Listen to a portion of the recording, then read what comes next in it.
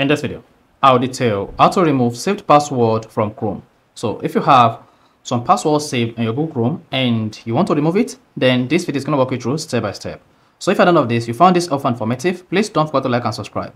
Now, to remove saved password on Google Chrome, all you just need to do is open the Google Chrome browser.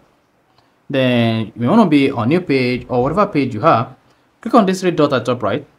Then here, come down and click on settings. Now, once you select the settings, search for Google Password Manager on this page. So search for Google Password Manager here. Go ahead and click on that.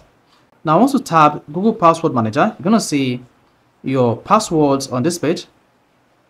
Then select the password you want to remove or delete from the Google Password Manager on your Chrome. So click on it like this. Then you'll be prompted to confirm with your lock screen password, whether Face ID, PIN, or pattern. So I'm going to use PIN here.